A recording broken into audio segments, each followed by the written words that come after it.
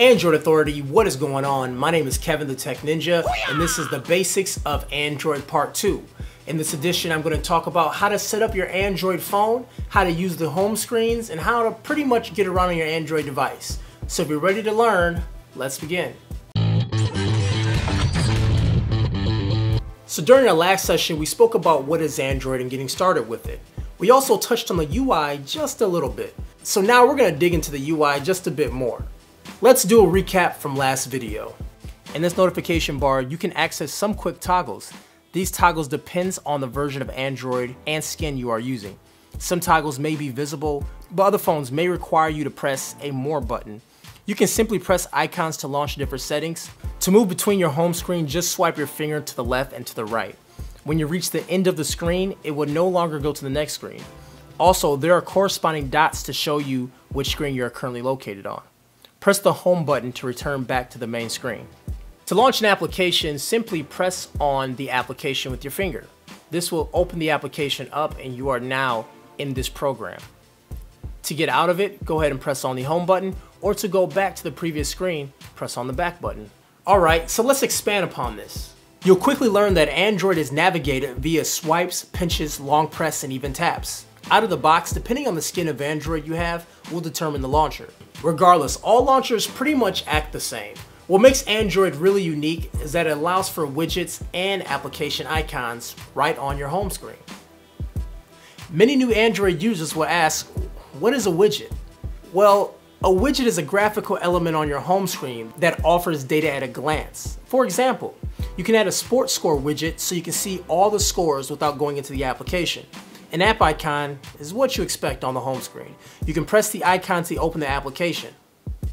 Unlike the other major phone operating systems, all the applications do not need to be on your home screen, because no matter what stock launcher you use, you have an application drawer. The application drawer holds all of your applications you have in a grid view. Some grids scroll vertically and some scroll horizontally. Depending on the launcher, you can access the widgets from here as well, but more on this later. Finally, shortcuts are actions within the application. Some applications support this feature, but sometimes this is forgotten about. And quite frankly, I forgot about it too. I actually am just adding this into the writing right now because it's something that's not used hardly at all. But it's still a part of Android and I still have to mention it. Although it looks like Google forgot about it too because it's not in the newest launcher. On the home screen, you can press and hold on a blank spot and you can access the application shortcuts and widgets from here as well. The widget picker shows the size of the widget prior to plopping it down to your home screen. Press and hold your choice to drop it on the home screen. You can even resize it by pressing and holding on the widget. The grid size in the newest launcher, which is called the Google Experience Launcher, is 4x4. On the most popular Android devices, which is obviously Samsung, it uses the TouchWiz launcher. Well, TouchWiz uses 4x4 grid as well. And if for some reason you don't like your current launcher, you can always download third-party launchers from the Play Store. I'm actually a big fan of the third-party launchers because you can really customize the way you want your phone to look. You can change your grid size, you can change your icons, and you can have control of your home screen. As I said a few moments ago, all of your applications installed on your device will reside in your application drawer. By default, this is represented as an icon on your dock. And once you press the drawer, then a grid of all your icons show up and you slide and flick your way between all of your applications. The application drawer does a few more things besides launching applications. It allows you to move apps to your home screen by holding down the icon and dropping it on the screen. Also, you can press and hold the icon and it gives you an option to uninstall the application or just being able to access the application info. Another way to organize your applications is by making application folders. To make a folder, simply drag an icon into another one and this makes a folder. You can put this folder into your dock by dragging it into there as well. Once you open the folder, you can move icons around in different orders and you can also name the folder. The top bar of your Android device can show several icons like Bluetooth, Wi-Fi, Signal, NFC, and various system settings. These depend if they are turned on or active. The time, signal, and data you are receiving will always be displayed. On the left-hand side of the bar is where you find your notifications. Notifications are broken down into two categories, persistent and standard. Persistent notifications stay within the bar the whole time. Even if you press clear or swipe them away, it remains. One way it's used is to keep an application open, so the Android operating system does not shut it down. The active notifications can be removed usually by a clear button or even a swipe away. These notifications come from other applications or events just to let you know what is going on.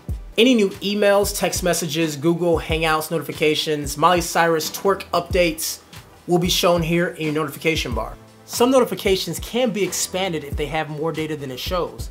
You can pinch the notification or press and hold and slide your finger down. To move an icon to the dock, first press and hold to make it movable. Then drag it to your dock. The dock on most launchers can only hold 5 icons, including the launcher. So make sure you have enough room for it first. As I said before, as long as you're on the home screen, these docked icons will stay with you. You can go to the left or go to the right, and these icons always remain. But once you open an application or go into a different screen, the docks are no longer visible. Alright guys, this concludes this episode, part 2 of the basics of Android navigation. Now, just to let you guys know how this segment works, I'm just spoon feeding you a little bit here, just so you can understand a little bit of Android each time. And now by the time the series is complete, you should have an overall understanding of how Android works, and also how to be effective at using it. Be seen as an expert when it comes to Android, so then you can help your family members instead of me. Alright guys, if you like what we do here at Android Authority, make sure you drop a like below and subscribe to our channel. We have a lot of videos coming up, and also every Sunday we have a giveaway. Once again guys, my name is Kevin, aka the Tech Ninja, and this is Android Authority, your source for all things Android. Happy New Year! Woo!